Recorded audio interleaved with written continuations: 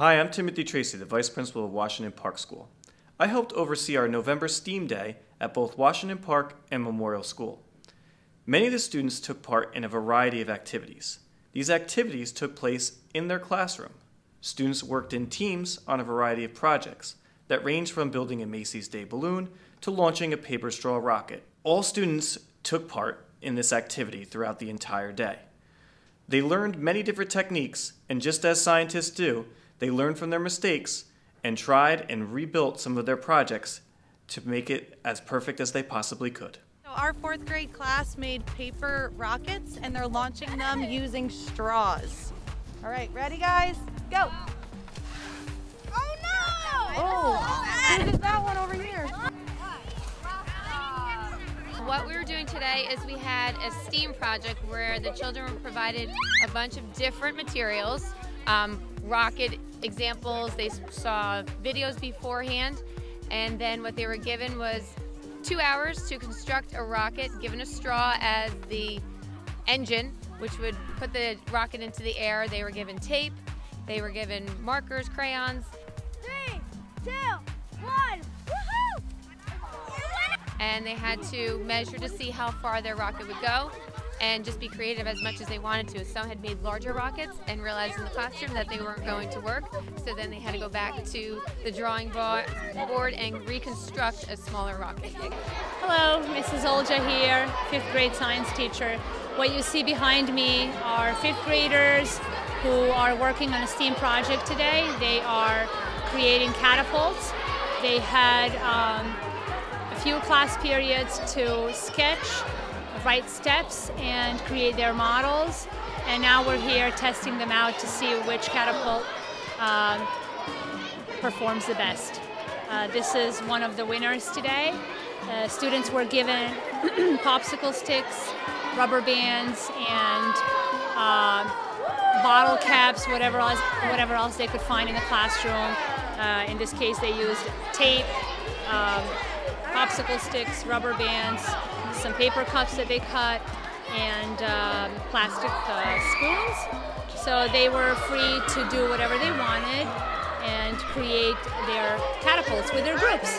We made a square formation at the bottom because it wouldn't stand up and we're not allowed to tape the straws to the ground. So we made a square formation and we put slits into the squares so that we could build up, and we just kept on taping it, and we had to stop at a certain length because it was starting to fall over. Yeah.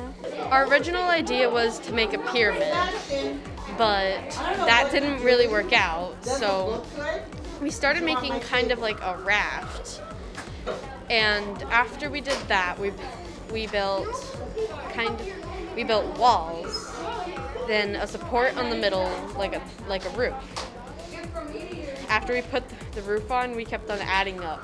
It took us about an hour, maybe like an hour and 15 minutes. So the more weight you put on it, the more, the easier it is to fall down. Because the more weight you put on it, the heavier it gets. At the top, it kind of has the bottom holding up more weight than it could hold, and then it'll fall down.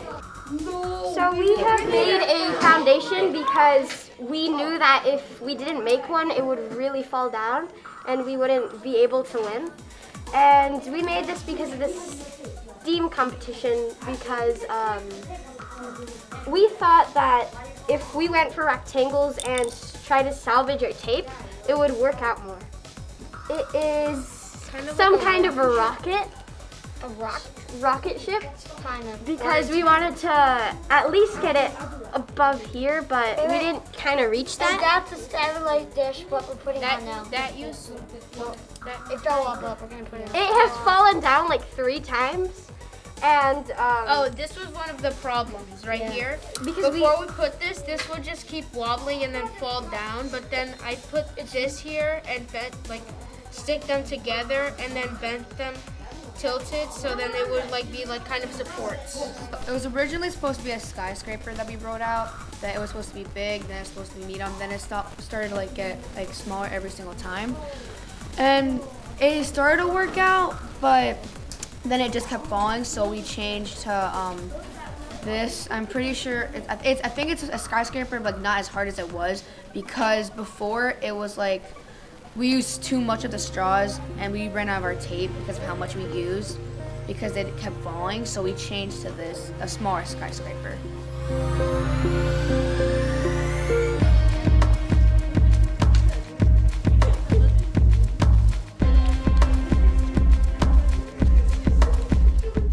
Today is STEAM Day, and in reading class we are doing bouncing robots that defies gravity.